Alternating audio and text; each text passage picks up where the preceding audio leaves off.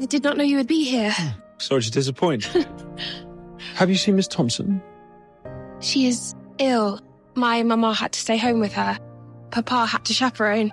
I'm quite enjoying the fact that he is here. Mama would never allow me to wear a dress like this. Not yellow enough, I think. Penelope.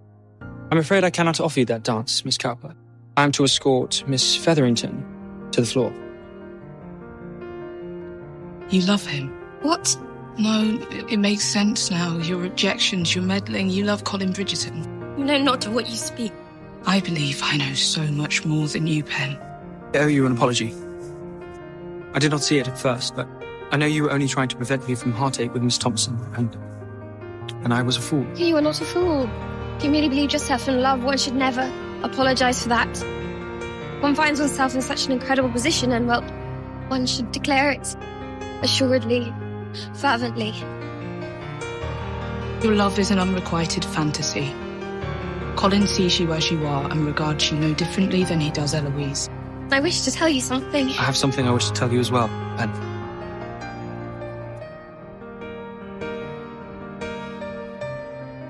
I'm leaving.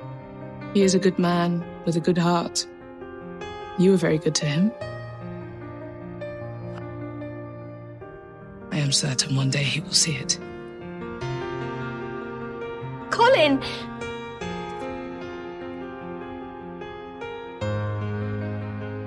Pen, how have you been?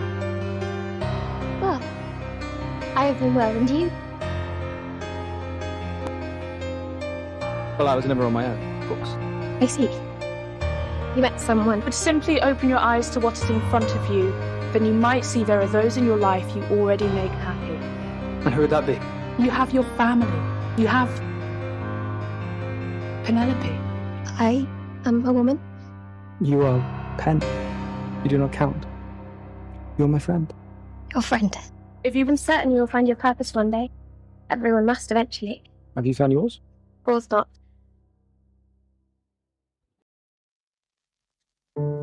I imagine it to be something very animated and satisfying. The type of ending that speaks not to who I am, but rather who I aim to be. My purpose will challenge me to be brave and witty. My purpose will propel me far beyond the watchful glare of my mamma. My purpose shall set me free. Lady Crane was right about you. What did she say? That you cared for me. That you would never forsake me. I'm beginning to believe that now.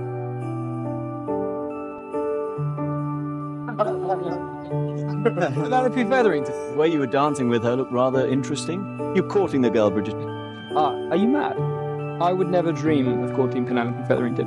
I must take a husband before that happens.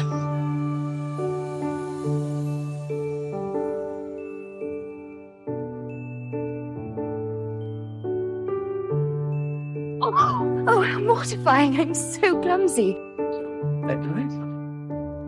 Pen, Colin, why are you leaving so soon? Especially in such a charming dress. do not mock me, please. You missed me, but you had never caught me, is that correct?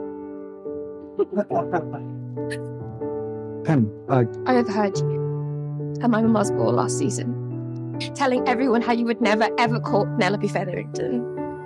I'm sorry for intruding. And I'm very sorry for my callous comment here last year. It pains me to see you upset. Then perhaps you should not have come. I'm not the man I was last season, and I'm most certainly not ashamed of you, Pen. The opposite is true. In fact, I seek you out at every social assembly because I know you will lift my spirits and make me see the world in ways I could not have imagined. You are clever and warm, and I am proud to call you my very good friend. Is this new character the real him, or simply a ploy for attention? Every year I pray I might finally feel that way amidst the marriage mart, and that comfort never materialises. You certainly want my help after what Lady Whistledown wrote? Whatever she has said about him, she is wrong. She has never been more wrong about anyone. Let us pay her no heed. She's not seeking a husband in you, I hope. No, I'm only helping her find one. Pen, were you reading that? No, I did not mean to. Ma'am, Colin, your hand. there's nothing. It's not nothing. Stay there. How's your hand? Much better. Thanks to you. Tell me it is not true. Cannot. Oh, Penelope. I bribed her to give us a moment alone. I had to see how you were. You read us all down. She's beastly to write such things about you. It's her job to report what everyone is talking about. Would have been suspicious if she had not. Could I ask you something? Of course. Do you kiss me?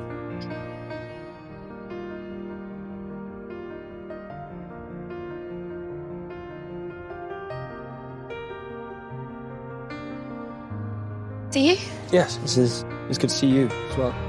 And I apologise for not having to see you earlier. Oh, just for the better that you did not. Is it? Isn't it? We cannot continue our lessons. I agree. Yes. Good. Just so I am clear, what is your reasoning? Exactly, is it because of what happened between us? No, no. But I assure you nothing of the kind will ever happen again. Penelope, I wish very much for your happiness. But I thought you believed the best foundation for great love was friendship. Indeed, I do. It is how your father and I began.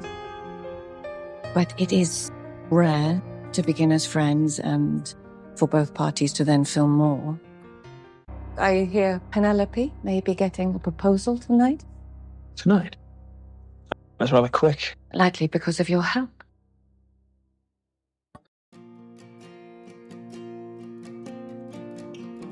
Pen, you cannot marry him. You hardly know him. I know him well enough.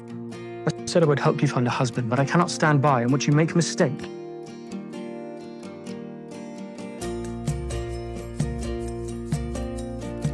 The only mistake was me ever asking for your help in the first place. Penelope. He rejected me because of you. Because the scene you caused led him to believe he had feelings for me. What if I did have feelings for you? What?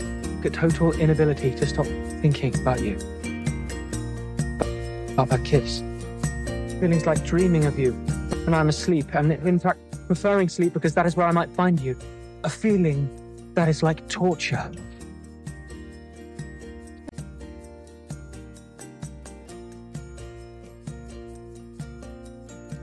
I think anyone saw us.